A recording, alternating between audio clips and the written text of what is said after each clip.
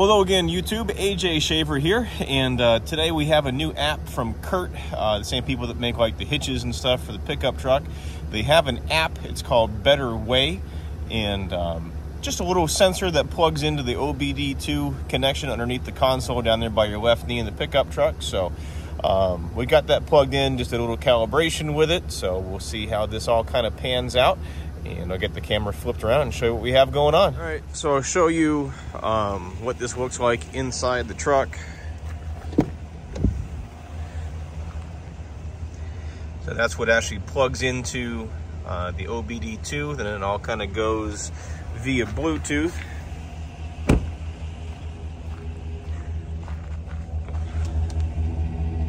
I'm gonna try and do a screen recording of the app and see what that looks like, but that is all fresh cut red oak on the trailer, so we'll see what everything weighs. So here's how we're gonna do this. I'm gonna put the tripod up, show this. I'm gonna say we're right at about 27.5 just off the top of the pintle ring there for the little clamp down piece. So I'll set the tripod up, lower it down, and then spin it so you can see all the weight truly is off of the trailer. I do have the AirLift company bags in here. I'll push on the little button. There is no air pressure in the bags.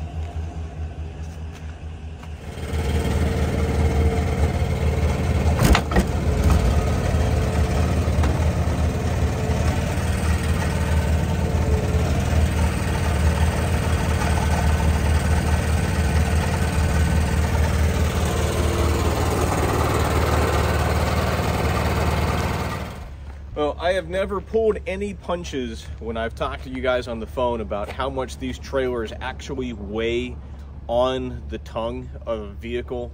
There's just, you have the actual loader itself, which we're gonna call that like 2,000 pounds for the 19 footer. So the 17, 15 are a little bit less. The 21 and 23 are definitely gonna be heavier, but effectively you've got 2,000 pounds sitting basically 6 to 7 feet behind, you know, the pintle ring on the trailer hitch. So there's a substantial amount of weight. Now, this truck is a 2500, so it's a 3/4 ton. You know, as I said earlier, you know, the only difference from a 3/4 ton to a 1 ton with the Chevy are the extra helper springs. So we do have the AirLift bags, you know, on this one.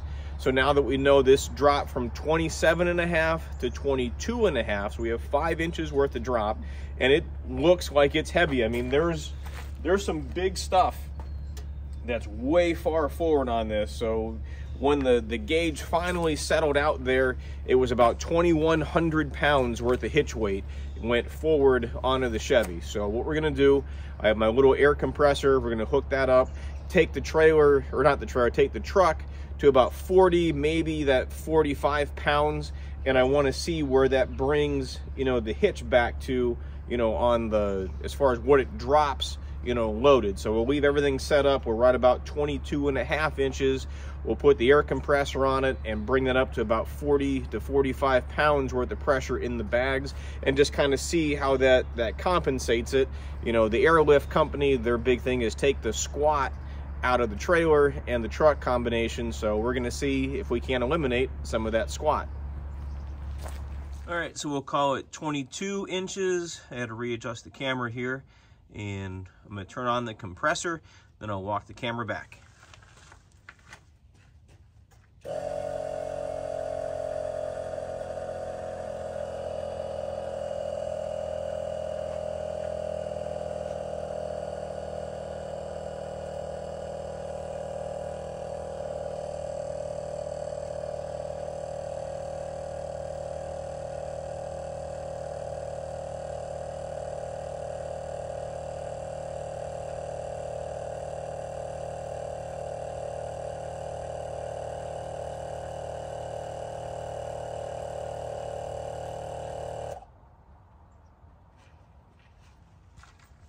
That's about 45 pounds, and it looks like it brought us up an inch. So let me take it to 50.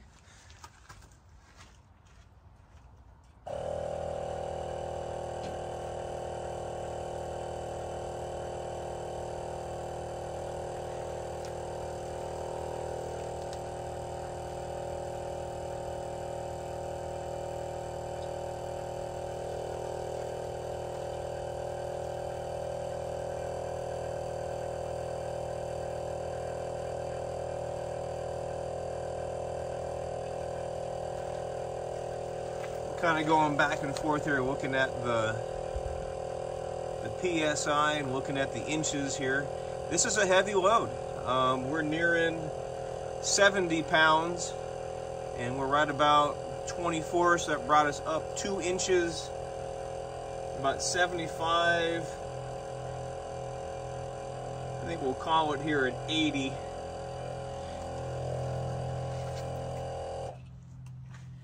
So this is definitely a little bit heavier than what I thought. We'll kind of let things level out. So I'm going to say 80 pounds and 2 inches.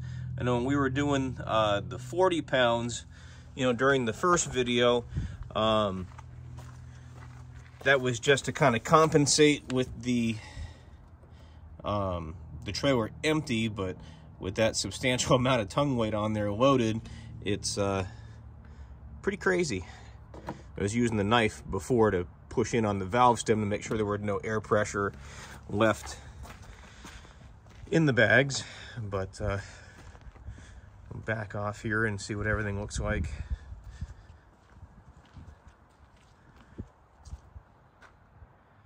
It's not horrible.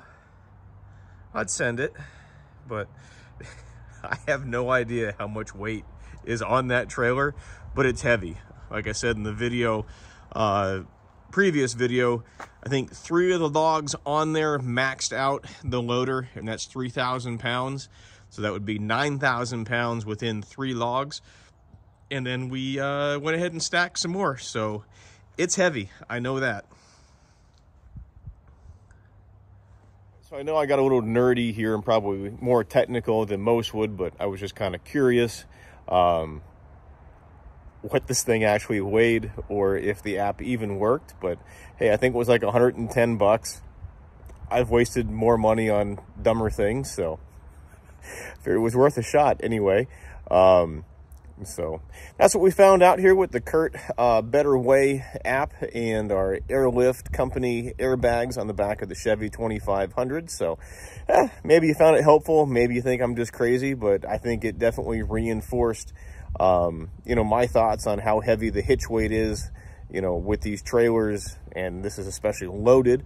The next video we'll try to break out is when I get all this stuff off of here and just see what kind of tongue weight it has, you know, empty. And this is why I always say at least a 3/4 ton, if not a 1 ton pickup truck. So all right, guys, thanks for watching. If we can ever help you out with the sales quote on something, it's 833-SPLITTER. That's 833-775-4887. You can also email me at sales@shaverequipment.com. And we are trying to get the website back up to speed again with some of these CaMex trailers and specs and dimensions and all of that kind of crazy stuff. So that's just shaverequipment.com. And so I almost forgot my own website name. All right, guys, thanks for watching.